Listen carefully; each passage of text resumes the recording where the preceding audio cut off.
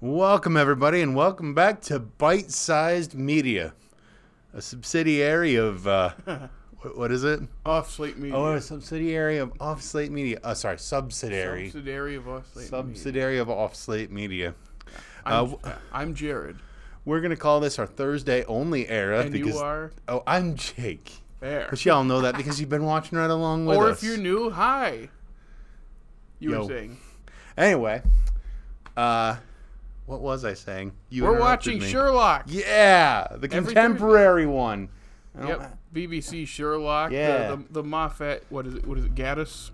Oh, you bumped. I did, I bumped the volume. the Moffat Gaddis the Cumberbund. Show.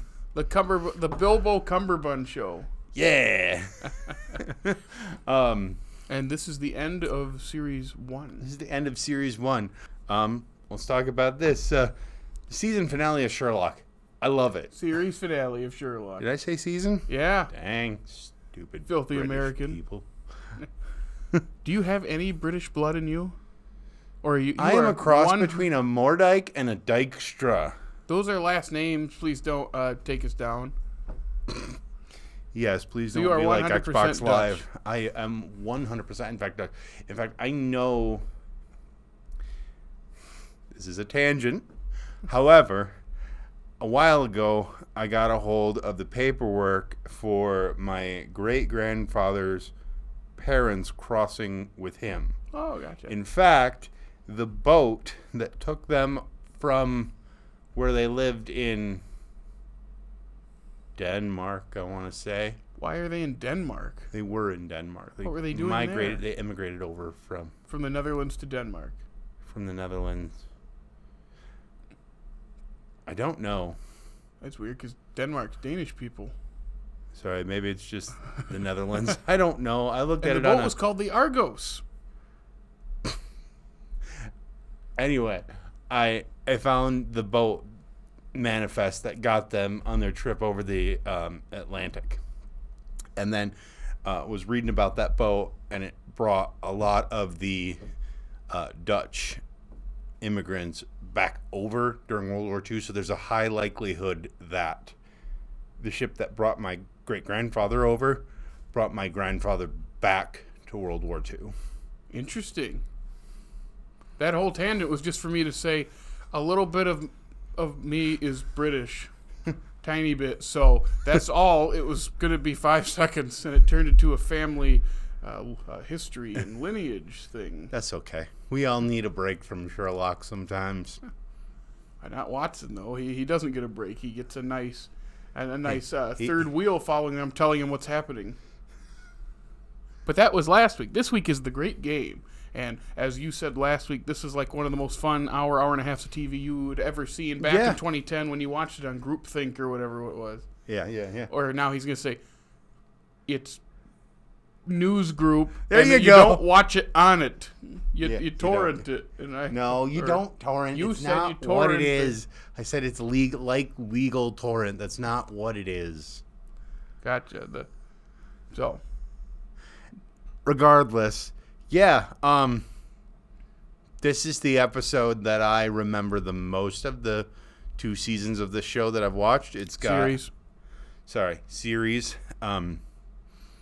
Yeah, I'm just excited to get into it. Gotcha. Without any spoilers, do you remember anything, or is that spoiler territory? You really can't talk about this episode without talking about spoiler territory, and I want you to experience it fresh. Gotcha. And you only saw the first 2 series. Correct. Well, I think I probably saw the first episode of the 3rd series. Which would be The Empty Hearse. Yes. According to what I wrote down. Hopefully I'm right. So you saw, the last thing you saw was the Orville Rickenbacker thing. Yeah. Yeah, gotcha. All right, end of series 1. Already? Yeah. Man, it felt like it took us like 20 weeks to get to Avatar ended series. Yeah. It's 20, like 2 episodes or whatever. So. Yeah, it is. Technically, that fits more into what we always discuss bite-sized being, not an hour and a half show. Yeah, we broke our rules a little bit. Bye-bye. That's behind the curtain. Yeah. You don't need to see the man behind the curtain. Let's take a bite.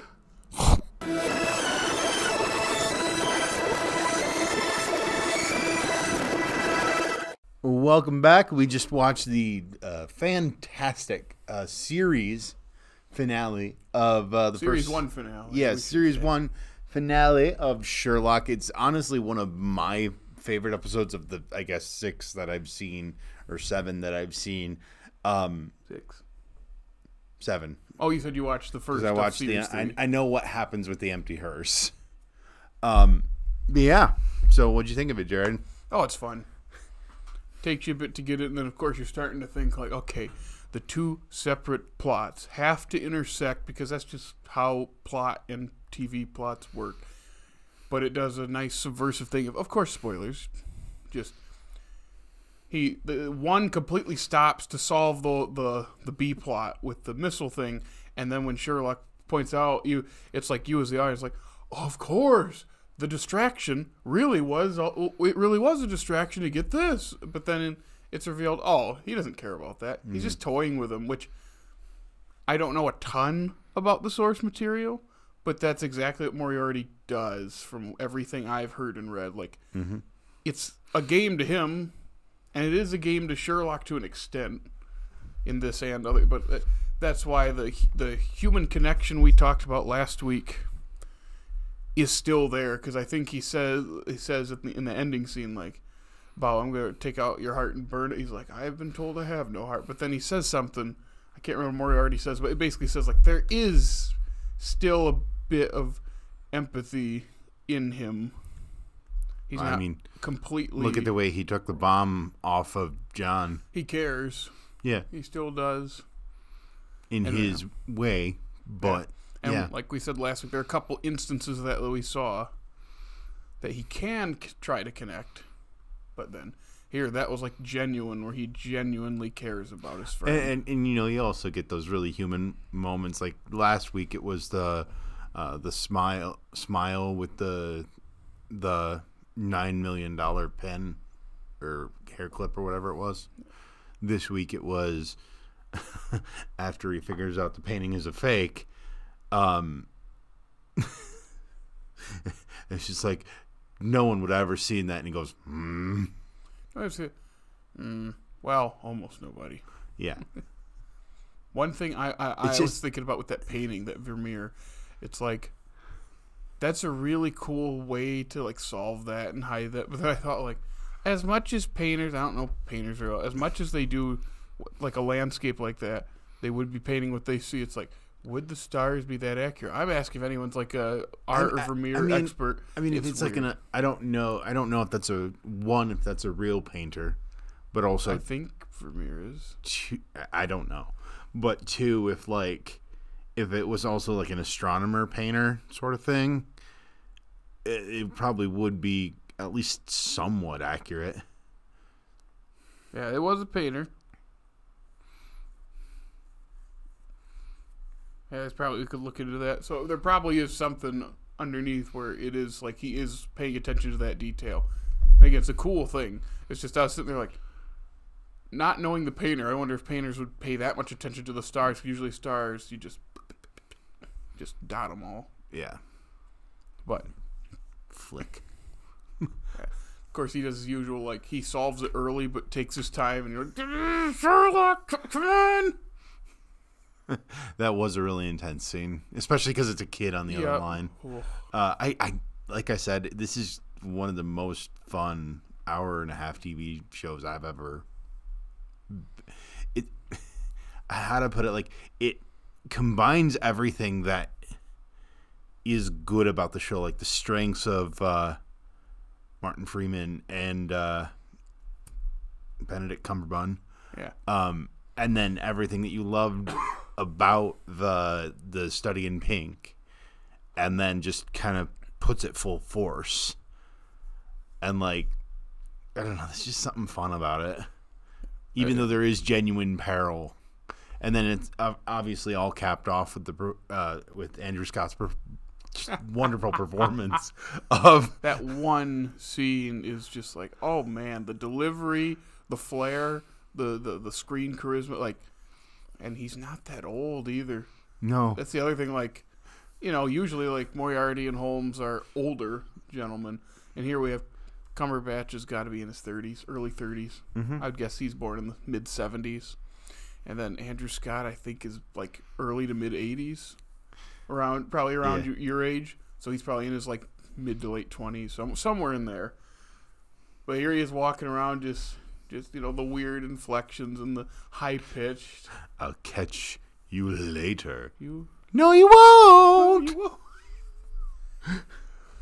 Yeah, that's it. It was great, and was sort of like lisp thing that he had. Yeah, we didn't mention it in the opening. The opening we filmed, of course, an hour and a half ago, so I'm trying to remember what we even said. But I think I said when the scene that introduced him, the only scene he has before you get to the swimming pool scene again is only the second time we see him, because the first time is in the hospital.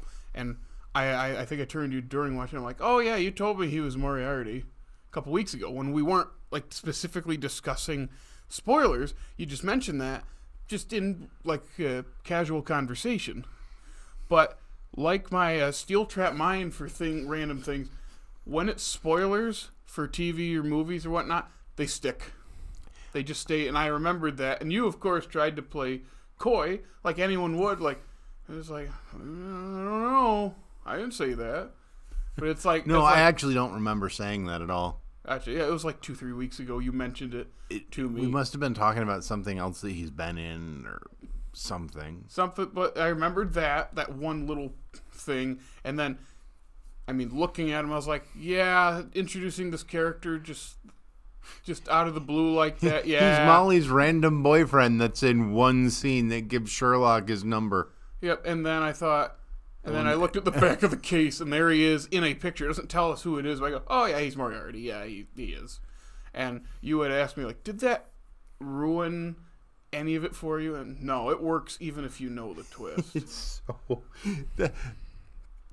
Of all the fictional characters and iterations of fictional characters I've come into contact with since this, that scene is just stuck in my head. The swimming pool? Yes. I think I watched this episode like twice in a row just because it was like, this is how you write.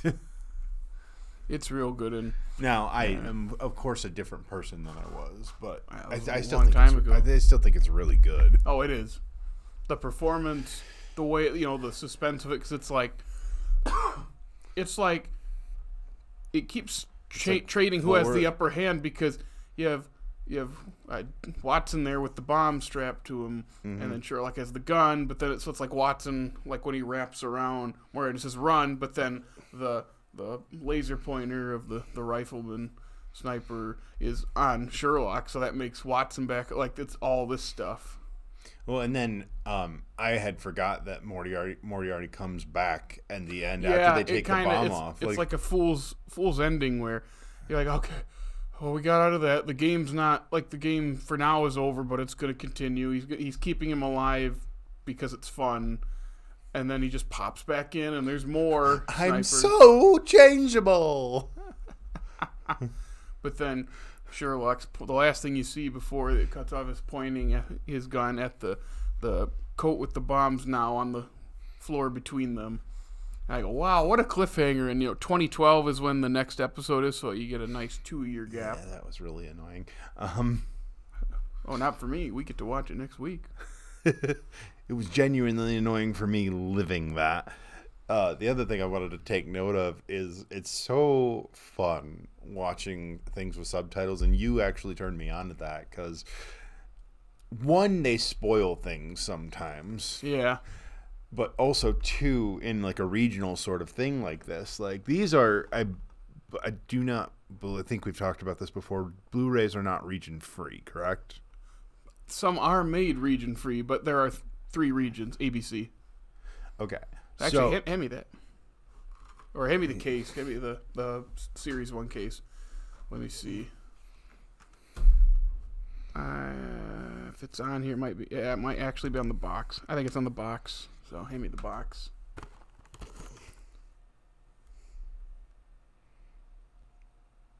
I'm going to be honest with you. I don't know where to look. Yeah, hand it here. I'm not an expert or anything, but I know what it looks like if it's on here. I know what the DVD regions look like, but I'm just that old, so. Yeah, I'm not seeing it. It's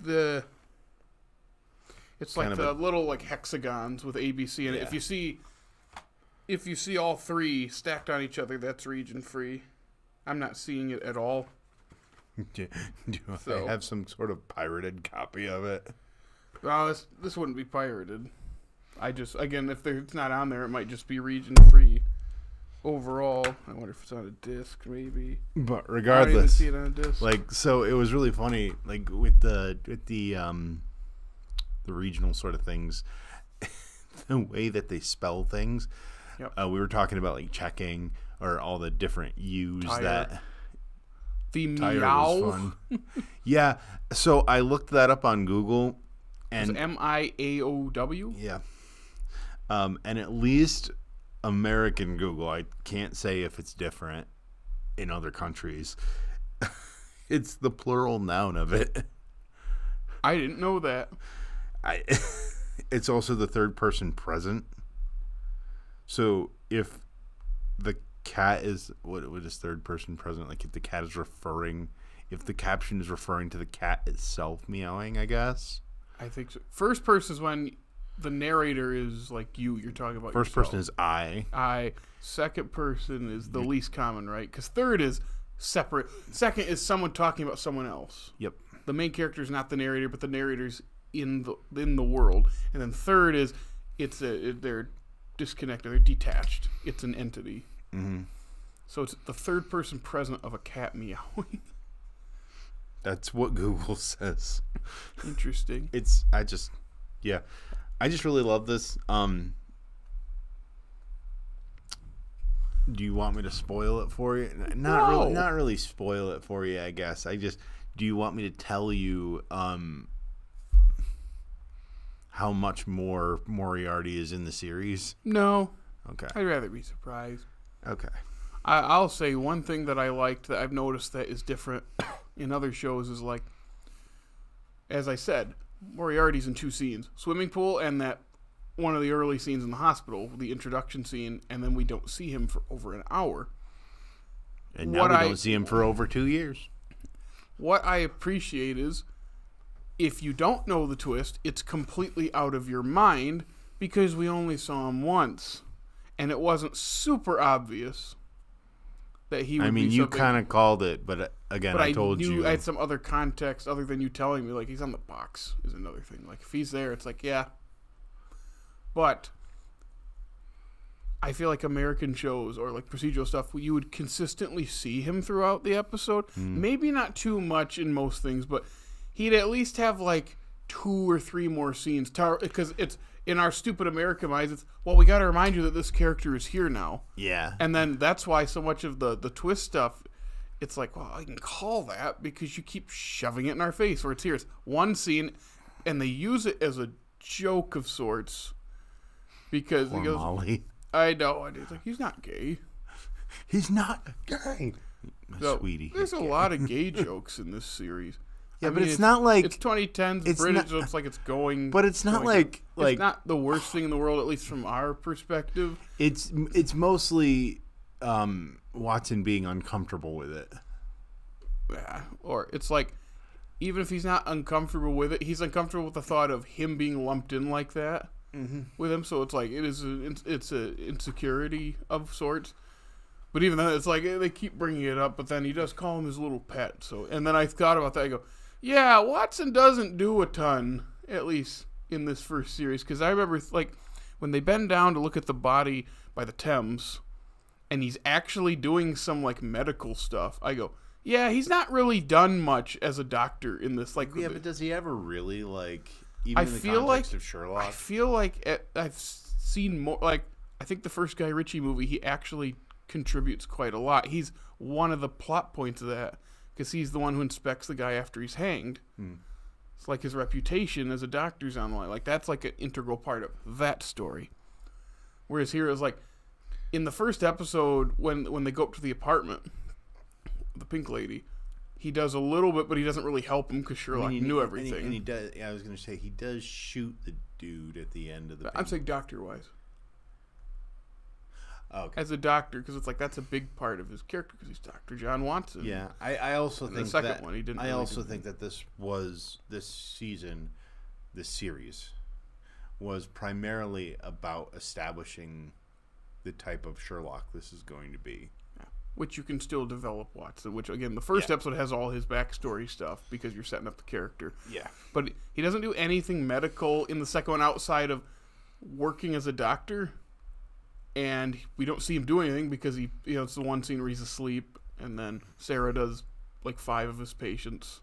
Which we hardly ever see her ever again. We saw her at the beginning of this episode, and it's like we see her, and he even mentions to Sherlock later that he's unemployed. So it's like, wow, he didn't keep that job long. So it's like he's not. And then the thing at the Thames, he like looks at him and says a few things, but they're not really details that are important to Sherlock because he's looking at other things. And it's like, yeah, he's kind of just here to buy his groceries and be like his bouncing board for talking to someone. Because what he say in the first episode, like if you'd like to come, otherwise I'm just talking to myself out loud. Yep. And he is kind of that person that's like, there's a reason why he has to explain everything out loud. It's like he already does this, but Watson is like that audience vehicle. And I was thinking like, yeah, he's not done a ton, and that's okay. But it would be nice to see him do more. He gets developed. Yeah, and that's why it's that's series 1. We got 3 more, so it's like there's more time. But as far as the first series go, like very good. Yeah, I mean it's how do I put it? It's very good. It's not that much as far as character development goes because it's only got 3 episodes. 3 episodes, yep. 4 hours or so. 4.5, yeah. Yeah. So I mean, I'm excited to keep watching. I mean, I know kind of what happens. I remember. Obviously, it's still been 12 years since I've seen the second series. Yeah, and at a certain point, it will be stuff you've never seen. Yeah. And we'll be on the same page. Yeah. So, yeah, very good. Very excited. Excited to hopefully see more of Andrew Scott, and just everyone. It's a good duo. It's a good chemistry. Very well cast. You get used to that early 2010 style in editing, and there's a lot less of it than that first episode we were talking about during. And I was like, I wouldn't even like that stuff with the painting was the closest I would say would come to that. That was what I was going to ask you. What did you think about the so there's like 6 ticking time bombs in this episode.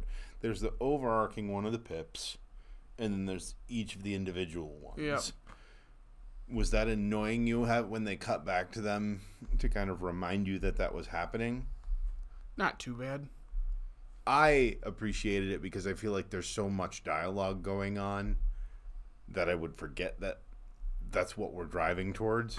In fact, I forgot about the pips until after the 3rd countdown, and it came back and they mentioned it again. I was like, oh yeah, that's a thing.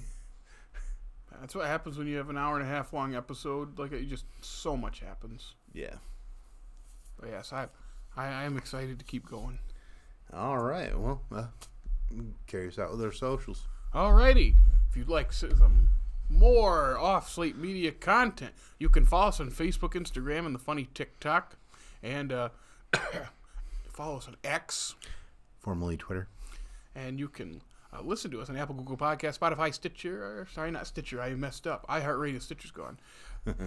And check out our YouTube, like, subscribe, comment, ring our bell, and check out our cool, groovy website. We're going to be uploading on Thursdays still for more Sherlock. Yeah. And the next, you know what the next episode is, Jake? I did for a hot second, and then I forgot. I have it pulled up right here if you want me to say it. Go ahead. It's the first episode of Series 2, A Scandal in Belgravia, however you say that. I believe that's next. That's what I wrote. Just to double check, I will hit the next button on IMDb here if it didn't kick me out of that. There we go. Yep. And that debuted May 6th, 2012. So I couldn't imagine waiting for this. Luckily, I don't have to wait for it. It's funny because like this is around the time that they both kind of exploded as actors. Well, yeah, because the Hobbit for Martin Freeman and Cumberbatch, this is like the breakup. It's probably the breakup for both of them. Yeah, I'd say that. But like as they got more popular, like I know it's like 2 or 3 years in between each, but it's still like it's so long to end stuff on a cliffhanger like that. Yes, it is. Anyway, but that's for the future. Yeah. Anyway, so I don't. You don't know how to do it? I know how to do it. I wanted to say something clever because I miss Dickie and I miss Dickie's energy, but I am just apparently not as clever as Dickie. If you want to keep solving mysteries with us on Thursday, there you go. That sounds like Dickie. Why don't you take a bite?